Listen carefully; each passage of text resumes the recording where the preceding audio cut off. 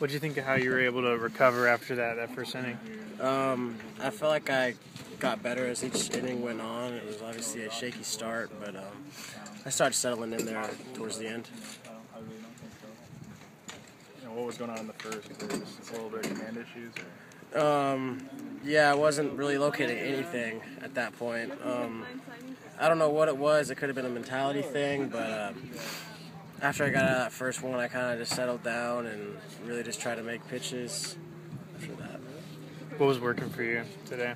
I think I had 6 strikeouts, and I think they were all on sliders. So slider was good. Towards the end, my fastball was improving every inning, and I would say